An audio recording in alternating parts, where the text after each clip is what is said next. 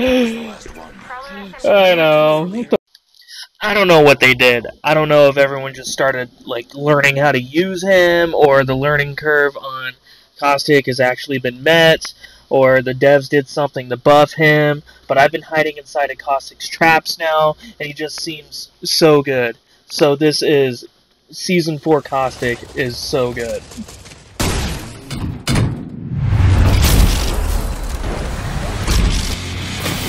I'm sorry. I don't want to be a member. That's not my business. I don't want to rule or conquer anyone. I should like to help everyone. Jew, Gentile, black man, white. We all want to help one another. Human beings are like that. We want to live by each other's happiness, not by each other's misery. We don't want to hate and despise one another. In this world there's room for everyone, and the good earth is rich and can provide for everyone. The way of life can be free and beautiful. We have lost the way. Greed has poisoned men's souls, has barricaded the world with hate, has goose-stepped us into misery and bloodshed. We have developed speed, but we have shut ourselves in. Machinery that gives abundance has left us in want. Our knowledge has made us cynical, our cleverness hard and unkind. We think too much, we feel too little. More than machinery, we need humanity. More than cleverness, we need kindness, gentleness. Without these qualities, life will be violent, and all will be lost. The aeroplane and the radio have brought us closer together. The very nature of these inventions cries out for the goodness of men, cries out for universal brotherhood, for the unity of us all. Even now, my voice is reaching millions throughout the world. Millions of despairing men, women, and children, victims of a system that makes men torture and imprison innocent people. To those who can hear me, I say, do not despair. The misery that is now upon us is but the passing of greed, the bitterness of men who fear the way of human progress. The hate of men will pass, and dictators die, and the power they took from the people will return to the people. And so long as men die, liberty will never perish.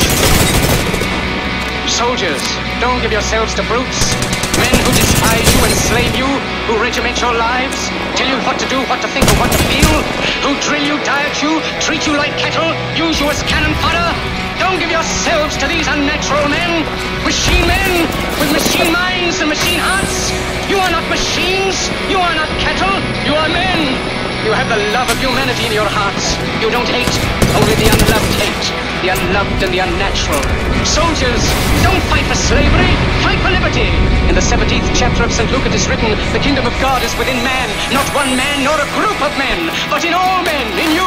You, the people, have the power to create machines, the power to create happiness. You, the people, have the power to make this life free and beautiful, to make this life a wonderful adventure. Then in the name of democracy, let us use that power. Let us all unite. Let us fight for a new world, a decent world, that will give men a chance to work, that will give youth a future and old age a security.